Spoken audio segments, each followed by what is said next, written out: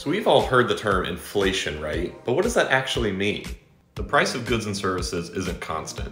Prices change all the time. When prices go up, that's inflation. It takes more money to buy the same goods and services. This in turn means that purchasing power goes down. To measure inflation, economists look at something called the Consumer Price Index, or CPI for short.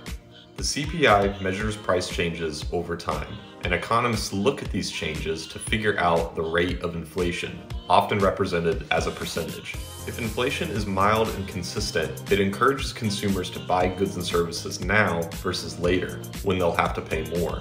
This in turn leads to an increase in demand. Companies have to increase production, which means they have to hire more workers, and economic growth is boosted. The bad side of inflation is, of course, that stuff costs more. Some people may not be able to afford childcare, groceries, or housing if their wages don't match the inflation prices. So now we know what inflation is, but what really causes inflation? Check out part 2 to find out.